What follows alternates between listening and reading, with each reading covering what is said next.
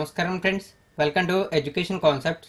Friends, మనకి చూసుకుంటే NYKS అంటే నెహ్రూ యువ కేంద్ర సంఘథాన్ నుంచి మనకి 337 పోస్టులకు సంబంధించి నోటిఫికేషన్ రిలీజ్ చేస్తూ ఒక అడ్వర్టైజ్మెంట్ రిలీజ్ చేశారు. ఆ అడ్వర్టైజ్మెంట్లో మనకి ఏదైతే పోస్టులు ఉంటాయో ఆ పోస్టులకు సంబంధించిన డీటెయిల్స్ అయితే ఇచ్చారు, కానీ నోటిఫికేషన్ సంబంధించిన కంప్లీట్ పీడిఎఫ్ అయితే ఇవ్వలేదు. అయితే ఈ వీడియోలో మనం నోటిఫికేషన్ సంబంధించిన కంప్లీట్ డీటెయిల్స్ అయితే తెలుసుకుందాం. దానికి సంబంధించిన పీడిఎఫ్ అయితే ఇప్పుడు అవైలబుల్గా ఉంది. ఈ వీడియోలో అయితే మనం ఏవైతే ఎడ్యుకేషన్ క్వాలిఫికేషన్స్ ఉంటాయో ఆ ఎడ్యుకేషన్ క్వాలిఫికేషన్స్, ఎగ్జామ్కి సంబంధించిన సిలబస్, అదేవిధంగా ఏజ్కి సంబంధించిన డీటెయిల్స్ అయితే పూర్తిగా తెలుసుకుందాం. ఇక ఆలస్యం చేయకుండా వీడియోలోకి అయితే వెళ్దాం. ప్రస్తుతం మీరు ఈ నోటిఫికేషన్ సంబంధించిన కంప్లీట్ డీటెయిల్స్ పీడిఎఫ్ అయితే చూస్తున్నారు. ఇక్కడ చూసుకుంటే మనకి నెహ్రూ యువ కేంద్ర సంఘథాన్ అని కనబడుతుంది. ఇక్కడ మొత్తం చూసుకోవచ్చు, మనకి ఏ పోస్టులు ఉన్నాయో ఆ పోస్టులకు సంబంధించిన డీటెయిల్స్ అయితే ఇచ్చారు. ఇవైతే చూడొచ్చు. ఇందులో మనకి assistant director, district youth coordinator, junior computer programmer, senior Hindi translator, assistant librarian, computer operator, accounts clerk cum typist, stenographer grade 2, lower divisional clerk, multi tasking staff, ఈ విధంగా మొత్తం మనకి 10 కేటగిరీలకు సంబంధించినటువంటి పోస్టులు ఉన్నాయి. ఇవైతే మీరు ఇక్కడ క్లియర్గా అయితే చూసుకోవచ్చు. ఫ్రెండ్స్, ఇంకా మనకి ఆన్లైన్లో అప్లై చేయడానికి లింక్ అయితే అవైలబుల్గా అయితే లేదు. లింక్ అయితే మనకి 20 డేస్ లోపు, అంటే మనకి జూన్ 22 లోపు లింక్ అయితే అవైలబుల్గా ఉంటుంది. అప్పటి నుంచి అయితే మీరు ఆన్లైన్లో అయితే అప్లై చేసుకోవచ్చు. అదైతే గుర్తుంచుకోండి. ఇక ఇందులో చూసుకుంటే మనకి ఏదైతే వేకెన్సీస్ ఉన్నాయో ఈ వేకెన్సీస్ని మనకి కమ్యూనిటీ వైజ్ అంటే క్యాస్ట్ వైజ్ డివైడ్ అయితే చేశారో నేను నార్మల్గా చెప్పేస్తున్నాను మీకు. ఇందులో చూసుకోవచ్చు, మనకి డిస్ట్రిక్ట్ యూత్ కోఆర్డినేటర్కి సంబంధించి 160 పోస్టులు ఉన్నాయి. వీటిని చూసుకుంటే మనకి అన్రిజర్వ్డ్కి 65, ఎస్సీకి 24, ఎస్టీకి 12, ఓబీసీకి 43, ఎకనామికల్లీ వీకర్ సెక్షన్కి 16, పర్సన్ విత్ డిజేబిలిటీ 7. ఇక్కడ చూసుకోవచ్చు మొత్తం 160 వేకెన్సీస్. ఇదే విధంగా మొత్తం మనకి డివైడ్ అయితే చేశారు. నేను ఎగ్జాంపుల్గా ఒకటి మాత్రమే చెప్పాను, రిమైనింగ్ అయితే మీరు చూసుకోవచ్చు. ఎందుకంటే మొత్తం నేను ఎక్స్ప్లెయిన్ చేస్తే వీడియో లెంత్ అయితే ఎక్కువ అవుతుంది, మీ టైం కూడా వేస్ట్ చేసినట్టు అవుతుందని చెప్పి మొత్తం డీటెయిల్స్ అయితే చెప్పట్లేదు. స్టార్టింగ్ మాత్రమే చెప్పాను. రిమైనింగ్ మీరు ఏ పోస్ట్కి అప్లై చేయాలనుకుంటున్నారో నోటిఫికేషన్ డీటెయిల్స్ తెలుసుకున్న తర్వాత అందులో మీకు ఏ కమ్యూనిటీకి సంబంధించి ఎన్ని వేకెన్సీస్ ఉన్నాయో చెక్ చేసుకోండి. ఇక నెక్స్ట్ మనం మరిన్ని డీటెయిల్స్ చూద్దాం. అంటే ఏదైతే ఎలిజిబిలిటీ ఉంటుందో ఆ ఎలిజిబిలిటీకి సంబంధించిన డీటెయిల్స్ అయితే చూద్దాం. ఫస్ట్ ఆఫ్ ఆల్ మనం డిస్ట్రిక్ట్ యూత్ కోఆర్డినేటర్కి సంబంధించి అయితే చూస్తే దీనికి సంబంధించి పే స్కేల్ అనేది లెవెల్ 10 ప్రకారం ఉంటుంది. అంటే మినిమం పే స్కేల్ 56,100 రూపాయల నుండి 1,77,500 రూపాయల వరకు ఉంటుంది. ఇదైతే చూసుకోవచ్చు. ఈ పోస్ట్కి అప్లై చేయాలనుకున్న వారు ఖచ్చితంగా పోస్ట్ గ్రాడ్యుయేషన్ అంటే పీజీ అనేది కంప్లీట్ చేసి ఉండాలని చెప్పి మెన్షన్ అయితే చేశారు. ఇదైతే మీరు క్లియర్గా అయితే గుర్తుంచుకోవచ్చు. ఇది మనకి ఖచ్చితంగా ఉండేటువంటి క్వాలిఫికేషన్. ఇక డిజైరబుల్ అని చెప్పి ఇంకొక క్వాలిఫికేషన్ కూడా మెన్షన్ చేశారు. మనకి ఎసెన్షియల్ క్వాలిఫికేషన్స్ అంటేనే కంపల్సరీగా ఉండాలి. డిజైరబుల్ క్వాలిఫికేషన్స్ అనేవి ఉన్నా లేకపోయినా పర్వాలేదు. అదైతే గుర్తుంచుకోండి. డిజైరబుల్ క్వాలిఫికేషన్స్ కూడా ఒకసారి చెప్తున్నాను. డిజైరబుల్ క్వాలిఫికేషన్ చూసుకుంటే 3 ఇయర్స్ అనేది ఎక్స్పీరియన్స్ అయితే ఉండాలి యూత్ యాక్టివిటీస్ మీద, అదేవిధంగా రూరల్ డెవలప్మెంట్ మీద, దానితో పాటు సోషల్ స్ట్రక్చర్ మీద కూడా నాలెడ్జ్ అయితే ఉండాలని చెప్పి మెన్షన్ అయితే చేశారు. ఇది ఓన్లీ మనకి డిజైరబుల్ మాత్రమే, మనకి ఎసెన్షియల్ క్వాలిఫికేషన్స్ మాత్రమే అవసరం. ఇక నెక్స్ట్ మనకి జూనియర్ కంప్యూటర్ ప్రోగ్రామరు, దీనికి సంబంధించి చూసుకుంటే లెవెల్ 7 ప్రకారం పే స్కేల్ ఉంటుంది. అంటే మినిమం పే స్కేలు 44,900 రూపాయల నుండి మ్యాక్సిమం 1,42,400 వరకు ఉంటుంది. అదైతే చూసుకోవచ్చు. ఇక ఎసెన్షియల్ క్వాలిఫికేషన్స్ అని చెప్పి మనకి ఖచ్చితంగా ఉండాల్సినటువంటి క్వాలిఫికేషన్స్ మెన్షన్ చేశారు. ఇందులో చూసుకుంటే మనకి మాస్టర్ డిగ్రీ అండ్ కంప్యూటర్ సైన్స్లో అయితే ఉండాలని చెప్పి మెన్షన్ చేశారు. అదేవిధంగా మనకి ఒకవేళ కంప్యూటర్ సైన్స్లో మీకు డిగ్రీ అయితే ఉండకపోతే బీఈ కానీ ఎంసీఈ చేసిన అభ్యర్థులను కూడా ఈ పోస్టులకు అప్లై చేసుకోవచ్చు అని చెప్పి మెన్షన్ చేశారు. ఇదైతే చూసుకోవచ్చు. ఇక మనకి డిజైరబుల్ క్వాలిఫికేషన్స్ అని చెప్పి మెన్షన్ చేశారు, కానీ ఈ క్వాలిఫికేషన్స్ ఉన్నా లేకపోయినా 100% ఈ పోస్టులకు అప్లై చేసుకోవచ్చు. సో ఈ క్వాలిఫికేషన్స్ సంబంధించిన డీటెయిల్స్ అయితే తెలియజేయట్లేదు. ఇక నెక్స్ట్ మనకి చూసుకుంటే సీనియర్ హిందీ ట్రాన్స్లేటరు, దీనికి సంబంధించి చూసుకుంటే మనకి డిగ్రీ అయితే ఉండాలి. అదేవిధంగా డిగ్రీలో కంపల్సరీగా హిందీ అనేది ఒక సబ్జెక్ట్గా ఉండాలి. అదైతే మీరు గుర్తుంచుకోండి. ఇక నెక్స్ట్ చూసుకోవచ్చు, దీనికి కూడా పే స్కేల్ లెవెల్ 7 ప్రకారం ఉంటుంది. అంటే మినిమం 44,900 నుండి మ్యాక్సిమం 1,42,400 వరకు ఉంటుంది. ఇక నెక్స్ట్ చూసుకుంటే మనకి అసిస్టెంటు, దీనికి సంబంధించి పే స్కేల్ లెవెల్ 6 ప్రకారం ఉంటుంది. అంటే మినిమం 35,400 నుండి మ్యాక్సిమం 1,12,400 రూపాయల వరకు ఉంటుంది. దీనికి ఎడ్యుకేషన్ క్వాలిఫికేషన్ చూసుకుంటే డిగ్రీ అనేది ఎడ్యుకేషన్ క్వాలిఫికేషన్గా మెన్షన్ చేశారు. ఏ డిగ్రీ చేసిన అభ్యర్థులైనా సరే పోస్టులకు అప్లై చేసుకోవచ్చు. కాకుంటే ఈ పోస్టుకు అప్లై చేసే వరకు ఖచ్చితంగా అకౌంట్స్ అడ్మినిస్ట్రేషన్ మీద 3 ఇయర్స్ అయితే ఎక్స్పీరియన్స్ అయితే ఉండాలి. ఇది ఖచ్చితంగా ఉండాలి. అదైతే గుర్తుంచుకోండి అసిస్టెంట్ పోస్టుకి అప్లై చేయాలనుకున్న వారికి. ఇక నెక్స్ట్ మనకి చూసుకోవచ్చు లైబ్రేరియన్, దీనికి సంబంధించి కూడా పే స్కేల్ లెవెల్ 6 ప్రకారం ఉంటుంది. మినిమం పే స్కేల్ 35,400 నుండి మ్యాక్సిమం 1,12,400 రూపాయలు ఉంటుంది. దీనికి కూడా మనకి డిగ్రీ అనేది ఎడ్యుకేషన్ క్వాలిఫికేషన్ ఏ డిగ్రీ చేసిన అభ్యర్థులైనా అప్లై చేయొచ్చు. అయితే మనకి లైబ్రరీ సైన్స్కి సంబంధించి డిప్లొమా కానీ డిగ్రీ అయితే చేసి ఉండాలి. ఇది ఖచ్చితంగా ఉండాల్సినటువంటి క్వాలిఫికేషన్, అది కూడా మీరైతే గుర్తుంచుకోండి. ఇక నెక్స్ట్ మనకి స్టెనోగ్రాఫర్ గ్రేడ్ 2 దీనికి సంబంధించి కూడా పే స్కేల్ లెవెల్ 6 ప్రకారం అంటే మినిమం 35,400 నుండి మ్యాక్సిమం 1,12,400 రూపాయల వరకు ఉంటుంది. దీనికి సంబంధించి చూసుకుంటే 12th క్లాస్ అంటే ఇంటర్మీడియట్ అనేది ఎడ్యుకేషన్ క్వాలిఫికేషన్గా మెన్షన్ చేశారు. అదేవిధంగా మనకి స్కిల్ టెస్ట్ నామ్స్ కూడా ఉండాలని చెప్పి మెన్షన్ చేశారు. 80 words per minute అనేది ట్రాన్స్లేషన్ అయితే వచ్చి ఉండాలని చెప్పి మెన్షన్ అయితే చేశారు. అది హిందీలోని ఇంగ్లీష్లో కూడా రావాలని చెప్పి మెన్షన్ అయితే చేశారు. ఇదైతే చూసుకోవచ్చు. ఇది మనకి ఖచ్చితంగా ఉండాల్సినటువంటి క్వాలిఫికేషన్స్, అవి కూడా మీరైతే గుర్తుంచుకోండి.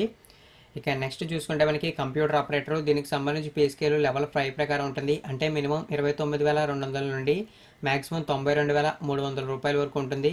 అదేవిధంగా ఈ పోస్ట్కి అప్లై చేయాలనుకుంటే డిగ్రీ అనేది ఎడ్యుకేషన్ క్వాలిఫికేషన్ ఏ డిగ్రీ చేసిన అభ్యర్థులైనా సరే అప్లై అయితే చేయొచ్చు. అదేవిధంగా మనకి 1 hour లోపు 8,000 కీవర్డ్స్ అనేవి టైప్ చేయాలని చెప్పి మెన్షన్ అయితే చేశారు. అదేవిధంగా చూసుకుంటే మనకి 1 year కంప్యూటర్ సర్టిఫికేట్ కూడా ఉండాలని చెప్పి మెన్షన్ చేశారు. అదైతే గుర్తుంచుకోండి. ఇక్కడ మీరు క్లియర్గా అయితే చూడొచ్చు. ఇక్కడ నెక్స్ట్ చూసుకుంటే మనకి అకౌంట్ క్లర్క్ కమ్ టైపిస్ట్ దీనికి పే స్కేల్ లెవెల్ 4 ప్రకారం ఉంటుంది. అంటే మినిమం 25,500 నుండి మ్యాక్సిమం 81,100 రూపాయల వరకు ఉంటుంది. అదైతే చూసుకోవచ్చు. దీనికి చూసుకుంటే మనకి డిగ్రీ అనేది ఎడ్యుకేషన్ క్వాలిఫికేషన్ అయితే మనకి చూసుకుంటే బీకామ్ అయితే చేసి ఉండాలని చెప్పి మెన్షన్ అయితే చేశారు. అదేవిధంగా 2 years అనేది అకౌంట్స్ వర్కింగ్లో ఎక్స్పీరియన్స్ అయితే ఉండాలని చెప్పి మెన్షన్ చేశారు. 30 words per minute అనేది ఇంగ్లీష్లోని 25 words per minute అనేది హిందీలో టైప్ చేయగలగాలి. అదేవిధంగా కంప్యూటర్ అప్లికేషన్స్ మీద నాలెడ్జ్ అయితే ఉండాలని చెప్పి మెన్షన్ చేశారు. ఇవి ఖచ్చితంగా ఉండాల్సినటువంటి క్వాలిఫికేషన్స్, ఇవైతే చూసుకోవచ్చు. ఇక నెక్స్ట్ చూసుకుంటే మనకి లోయర్ డివిజనల్ క్లర్క్ దీనికి చూసుకుంటే పే స్కేల్ లెవెల్ 2 ప్రకారం ఉంటుంది. అంటే మినిమం పే స్కేల్ 19,900 నుండి మ్యాక్సిమం 63,200 రూపాయల వరకు ఉంటుంది. దీనికి కూడా మనకి ఇంటర్మీడియట్ అనేది ఎడ్యుకేషన్ క్వాలిఫికేషన్, అదేవిధంగా 30 words per minute అనేది ఇంగ్లీష్లోని 25 words per minute అనేది హిందీలోని టైపింగ్ చేసే స్కిల్స్ అయితే ఉండాలని చెప్పి మెన్షన్ చేశారు. ఇవి ఖచ్చితంగా ఉండాల్సినటువంటి క్వాలిఫికేషన్స్, అవి అయితే గుర్తుంచుకోండి. ఇక లాస్ట్గా చూసుకుంటే మనకి ఎంటీఎస్ అంటే మల్టీ టాస్కింగ్ స్టాఫ్ దీనికి సంబంధించి పే స్కేల్ లెవెల్ 1 ప్రకారం ఉంటుంది. అంటే మినిమం పే స్కేల్ అనేది 18,000 రూపాయలు, మ్యాక్సిమం చూసుకుంటే 56,900 రూపాయలు. అదైతే గుర్తుంచుకోండి. ఇక ఈ పోస్టులకు అప్లై చేయడానికి మెట్రికులేషన్ అంటే 10th క్లాస్ అనేది ఎడ్యుకేషన్ క్వాలిఫికేషన్గా మెన్షన్ చేశారు. అదైతే గుర్తుంచుకోండి. టోటల్గా ఈ విధంగా చూసుకుంటే మొత్తం మనకి 10 రకాల కేటగిరీలకు సంబంధించిన పోస్టుల ఎడ్యుకేషన్ క్వాలిఫికేషన్స్ అయితే ఎలా ఉన్నాయి ఇవైతే చూసుకోవచ్చు. పే స్కేల్స్ కూడా మీకు తెలియజేశాను, ఇవి కూడా మీరు అయితే చెక్ చేసుకోవచ్చు. ఇందులో ఏదైతే మీ ఎడ్యుకేషన్ క్వాలిఫికేషన్కి సరైన పోస్ట్ ఉంటుందో ఆ పోస్ట్కి సంబంధించిన డీటెయిల్స్ అయితే మీరు చెక్ చేసుకోవచ్చు. అదేవిధంగా సిలబస్కి సంబంధించిన డీటెయిల్స్ కూడా మీకు నేను తెలియజేస్తాను. డిస్ట్రిక్ట్ యూత్ కోఆర్డినేటర్కి సంబంధించి, జూనియర్ కంప్యూటర్ ఆపరేటర్కి సంబంధించి, సీనియర్ హిందీ ట్రాన్స్లేటర్కి సంబంధించి ఏజ్ లిమిట్ అయితే ఇక్కడ మనకి మెన్షన్ చేశారు. అదైతే ఇక్కడ చూసుకోవచ్చు. వీళ్ళకి చూసుకుంటే మ్యాక్సిమం 28 years వరకు అప్లై చేయడానికి ఏజ్ అయితే ఉంది. ఈ 28 years అనేది మనకి అన్రిజర్వ్డ్ క్యాండిడేట్స్ అంటే జనరల్ క్యాండిడేట్స్ ఎవరైతే ఉంటారో వారికి అప్లికేబుల్ అవుతుంది. అయితే మనకి చూసుకుంటే ఎవరైతే షెడ్యూల్ క్యాస్ట్, షెడ్యూల్ ట్రైబ్ అయితే ఉంటారో వీరికి 5 years అనేది ఏజ్ రిలాక్సేషన్ అప్లికేబుల్ అవుతుంది. అదేవిధంగా other backward క్యాస్టర్స్ to physically handicapped పర్సన్స్కి ఎక్స్ సర్వీస్ మెన్ అభ్యర్థులకు కూడా ఈ 5 years ఏజ్ రిలాక్సేషన్ అనేది అప్లికేబుల్ అవుతుందని చెప్పి ఇక్కడ మెన్షన్ చేశారు. అయితే మనకి ఓబీసీకి కానీ మిగిలిన క్యాండిడేట్స్ కానీ ఏజ్ అయితే చేంజ్ ఉండాలి. కాకుంటే వీటిలన్నిటికీ మనకి 5 years అయితే ఇచ్చారు కామన్గా, అదైతే గుర్తుంచుకోండి. ఇక నెక్స్ట్ చూసుకుంటే మనకి assistant, లైబ్రరీను, computer operator, account clerk cum typist వీటికి చూసుకుంటే మ్యాక్సిమం అప్లై చేయడానికి 28 years వరకు ఏజ్ అయితే ఇచ్చారు. అదేవిధంగా 5 years అనేది age relaxation SC, ST, other backward classes అంటే OBC, physically challenged, ex service men అభ్యర్థులందరికీ కలిపి ఏజ్ రిలాక్సేషన్ అనేది 5 years అయితే ఇచ్చారు. అదైతే చూసుకోవచ్చు. ఇక నెక్స్ట్ మనకి స్టెనోగ్రాఫర్ గ్రేడ్ 2 దీనికి సంబంధించి చూసుకుంటే ఏజ్ అనేది మినిమం 18 సంవత్సరాలు, మ్యాక్సిమం 27 సంవత్సరాలు అయితే ఉండాలని చెప్పి మెన్షన్ చేశారు. సేమ్ ఏజ్ రిలాక్సేషన్ అనేది 5 years SC, ST, OBC, ex service men, person with disability X క్యాండిడేట్స్కి అయితే అప్లికేబుల్ అవుతుంది. ఇదైతే చూసుకోవచ్చు. ఇక నెక్స్ట్ మనకి లోయర్ డివిజనల్ క్లర్క్ ఈ పోస్టులకు అప్లై చేయాలనుకున్న వారికి 28 years లోపు అయితే ఉండాలి. అదైతే గుర్తుంచుకోండి. 5 years అనేది age relaxation SC, ST, OBC, person with disability, ex service men క్యాండిడేట్స్కి అప్లికేబుల్ అవుతుంది. ఇక లాస్ట్గా చూసుకుంటే మనకి మల్టీ టాస్కింగ్ స్టాఫ్ దీనికి చూసుకుంటే మినిమం 18 సంవత్సరాలు, మ్యాక్సిమం 25 సంవత్సరాలు ఏజ్ అనేది మెన్షన్ చేశారు ఈ పోస్టులకు అప్లై చేయడానికి. దీనికి కూడా మనకి ఏజ్ రిలాక్సేషన్ అనేది చూసుకున్నట్లయితే ఎస్సీ, ఎస్టీ, ఓబీసీ, అదేవిధంగా physically challenged, ex service men అభ్యర్థులకి 5 years అనేది ఏజ్ రిలాక్సేషన్గా మెన్షన్ చేశారు. ఇదైతే చూసుకోవచ్చు. మనకి రిజర్వేషన్స్ అనేవి గవర్నమెంట్ ఆఫ్ ఇండియా ప్రకారం అప్లికేబుల్ అవుతాయని చెప్పి మెన్షన్ అయితే చేశారు. ఇదైతే మీరైతే క్లియర్గా అయితే గుర్తుంచుకోండి. ఫ్రెండ్స్ ఇక్కడ మనకి చూసుకుంటే మెరిటల్ స్టేటస్కి సంబంధించి ఇంకొక ఇన్ఫర్మేషన్ కూడా ఇచ్చారు. ఎవరైతే మేల్ క్యాండిడేట్స్ ఉంటారో మనకి ఒక వైఫ్ కన్నా ఎక్కువ వైఫ్స్ అయితే ఉంటాయి, అంటే ఒక భార్య కన్నా ఎక్కువ భార్యలు అయితే ఉంటాయి, వాళ్ళు నాట్ ఎలిజిబుల్ అని చెప్పి మెన్షన్ అయితే చేశారు. అదైతే ఇక్కడ మీరు క్లియర్గా అయితే గుర్తుంచుకోండి. ఇక్కడ మీరు చూసుకోవచ్చు మొత్తం మనకి వీటికి సంబంధించిన డీటెయిల్స్ అయితే మెన్షన్ చేశారు. ఈ డీటెయిల్స్ చూడొచ్చు. మనకి శాలరీకి సంబంధించిన డీటెయిల్స్ మళ్ళీ మెన్షన్ చేశారు, అవి కూడా మీరు అయితే ఒకసారి చూసుకోవచ్చు. ఇక మనకి చూసుకోవచ్చు ఎగ్జామినేషన్ సిలబస్ ఏదైతే ఉంటుందో ఆ సిలబస్కి సంబంధించిన డీటెయిల్స్ మెన్షన్ చేశారు. మొత్తం నేను ఒక వీడియోలోనే కవర్ చేస్తాను, ఎందుకంటే మీకు 2 వీడియోస్ పెడితే డౌట్ అయితే అంటే కన్ఫ్యూజన్ అయితే వస్తుందని చెప్పి ఒక వీడియోలో ఎంతైనా సరే పూర్తి డీటెయిల్స్ అయితే తెలియజేస్తున్నాను. ఇందులో చూసుకుంటే మనకి డిస్ట్రిక్ట్ యూత్ కోఆర్డినేటర్కి సంబంధించిన సిలబస్ చూద్దాం. ఫస్ట్ ఇందులో మనకి రీజనింగ్ సంబంధించి 40 క్వశ్చన్స్ 40 మార్క్స్ వస్తాయి. ఇది కూడా మనకి ఇక నెక్స్ట్ మనం సిలబస్కి సంబంధించిన డీటెయిల్స్ చూద్దాం. ఫస్ట్ ఆఫ్ ఆల్ మనం డిస్ట్రిక్ట్ యూత్ కోఆర్డినేటర్కి సంబంధించిన సిలబస్ డీటెయిల్స్ అయితే చూద్దాం. ఇందులో చూసుకుంటే మనకి ఫస్ట్ ఆఫ్ ఆల్ రీజనింగ్ ఉంటుంది. రీజనింగ్ సంబంధించి 40 క్వశ్చన్స్ వస్తాయి, 40 మార్క్స్ ఉంటాయి. ఎగ్జామ్ అనేది హిందీ ఇంగ్లీష్ లాంగ్వేజ్లో అయితే ఉంటుంది. ఇక్కడ చూసుకోవచ్చు, ఇక్కడ మనకి క్లియర్గా కనపడుతుంది. ఇక నెక్స్ట్ మనకి జనరల్ నాలెడ్జ్, దీనికి సంబంధించి కూడా 40 క్వశ్చన్స్ 40 మార్క్స్ వస్తాయి. ఇది కూడా మనకి హిందీ ఇంగ్లీష్ లాంగ్వేజ్లో అయితే ఉంటుంది, అదైతే చూసుకోవచ్చు. ఇక నెక్స్ట్ మనకి ఇంగ్లీష్ లాంగ్వేజ్, దీనికి సంబంధించి 40 క్వశ్చన్స్ 40 మార్క్స్, ఇంగ్లీష్ లాంగ్వేజ్ కాబట్టి ఓన్లీ ఇంగ్లీష్లోనే అయితే ఉంటుంది, అదైతే గుర్తుంచుకోండి. ఇక నెక్స్ట్ చూసుకుంటే మనకి general paper on understanding of India economic social culture legal and political environment understanding community youth development programme, దీనికి సంబంధించి 40 క్వశ్చన్స్ వస్తాయి, 40 మార్క్స్ అయితే ఉంటాయి. ఇది మనకి హిందీ ఇంగ్లీష్ వర్షన్స్లో అయితే ఉంటుంది, అంటే ఎగ్జామ్ అనేది.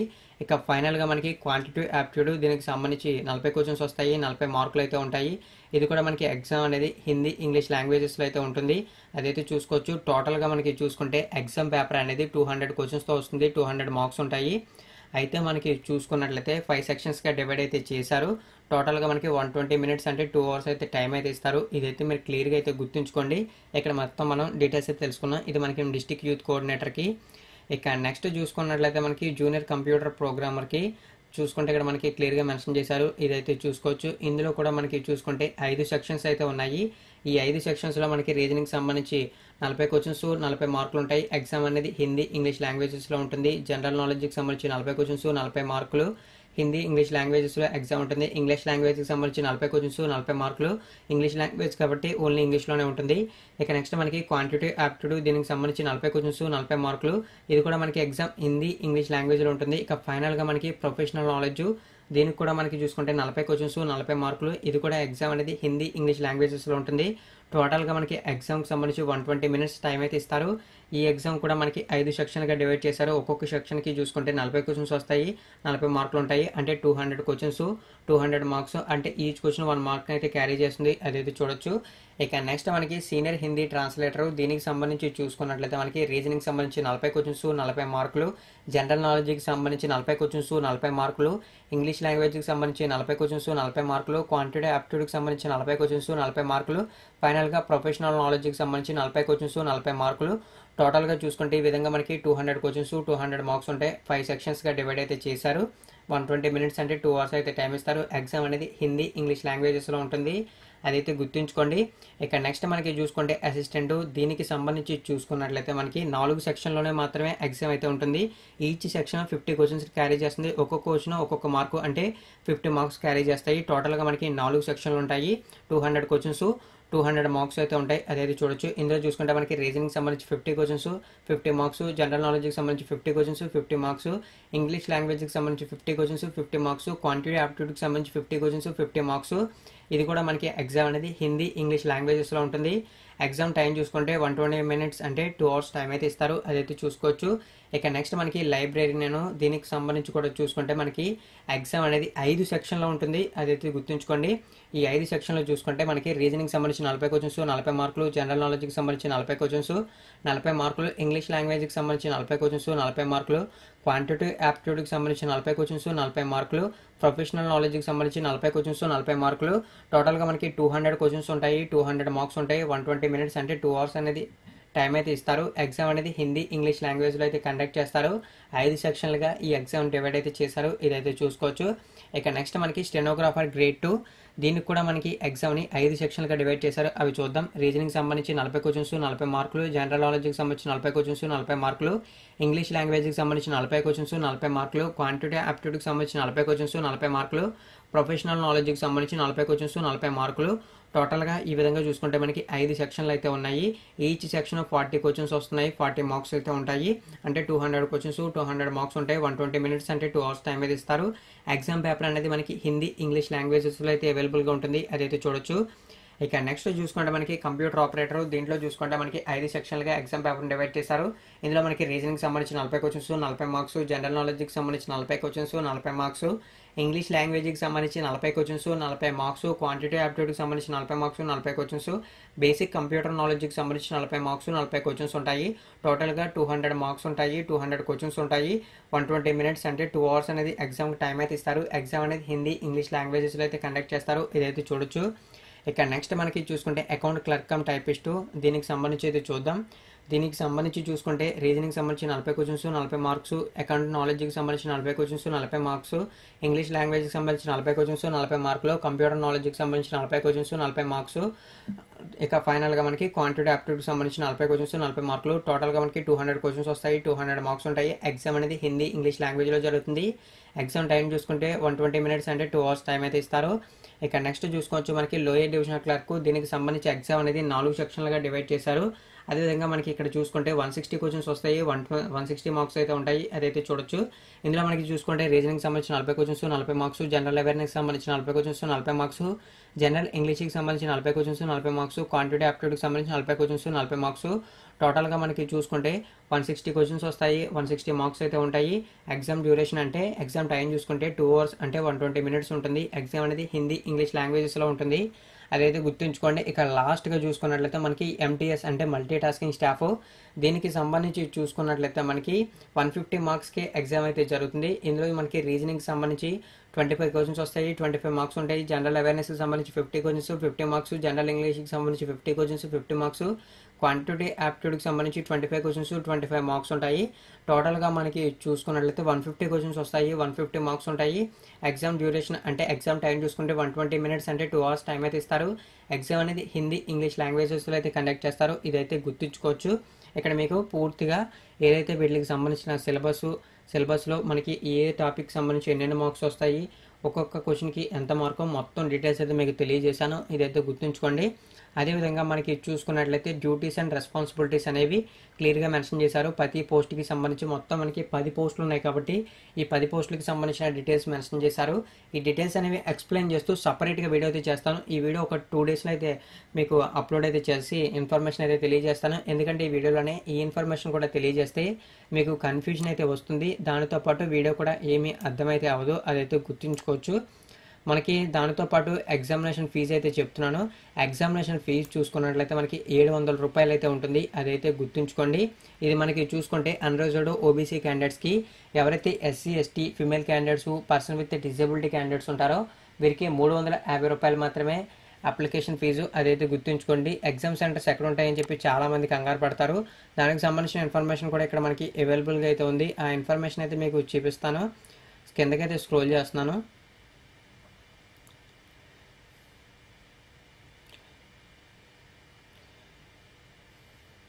ఫ్రెండ్స్, ఇక్కడ కిందకి స్క్రోల్ చేసినా సరే పేజెస్ అనేవి చాలా ఎక్కువగా ఉండటం వల్ల కన్ఫ్యూజన్ అయితే అవుతుంది. మీకు ఎగ్జామ్ సెంటర్స్ ఎక్కడ ఉంటాయో నేనైతే చెప్పేస్తాను. ఆల్రెడీ మనకి 2 టైమ్స్ ఎన్వైకేఎస్ నెహ్రూ యువ కేంద్రీయ సంఘానికి సంబంధించి రిక్రూట్మెంట్స్ అయితే జరిగాయి 1 ఇయర్ గ్యాప్లోనే. సో ఎగ్జామ్ సెంటర్స్ ఎక్కడెక్కడ ఉంటాయో చెప్పేస్తాను. మన ఆంధ్రప్రదేశ్లో చూసుకుంటే మెయిన్గా ఖచ్చితంగా మనకి విజయవాడ ఎగ్జామ్ సెంటర్ అయితే ఇస్తారు 100%.